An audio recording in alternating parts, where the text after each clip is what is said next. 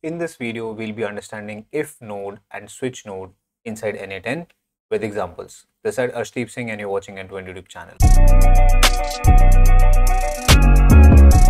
So for solving any kind of condition inside your workflow, we have two kind of nodes. One is if node, the other one is switch node. Let's just say we have this Google Sheet. As you can see, there is one node of Google Sheet. If you haven't watched the previous videos, I suggest you watch them, where we covered trigger nodes in the first video. The second video was about action nodes. You can see both of them are being used in this video, in this example, right? So let's just take one scenario. We have a Google Sheet, we have some data present inside that document, and we want to extract some data, not everything. To achieve that, we need to give some kind of condition, right? So for applying some kind of condition, we have two nodes. One is if, the other one is switch. So we'll start with if node, right? So I have updated the sheet with some random names, and let's just assume that this is a very large data set and we have thousands of entries, and all I want is just people where they have capital A in their name.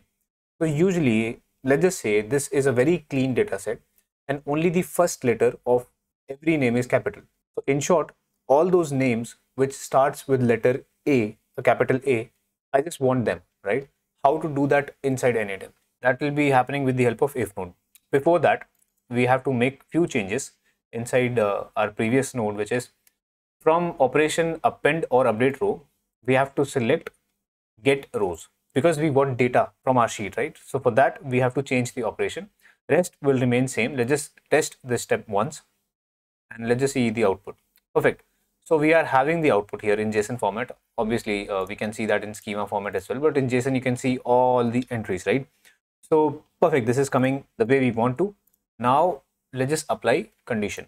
So for that to happen, we need to connect one if node. All right.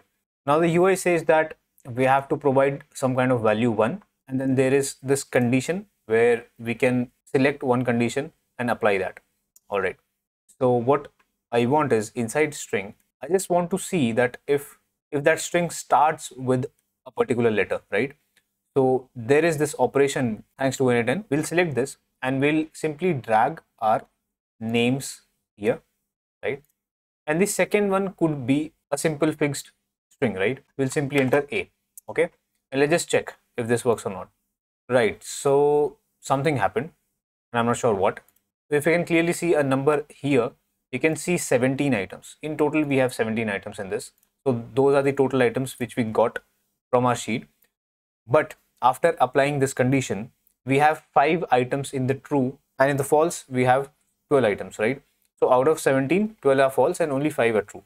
And that's how, based on condition, we have two different set of directions to go with, right? Two different routes. And now the further operations can be performed here, right? So for true, if I want to send some kind of email or I want to save that data in a different sheet, I can do that. For false, I can do some another stuff, right? So that's how after this if condition, we can do stuff, right? We can have a workflow in two different directions. Now the same operation can be performed with the switch case as well.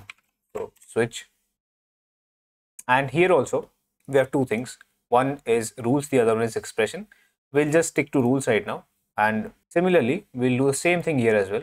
So let's just take names equal to starts with, and here A. Let's just, for the sake of example, we'll take B this time.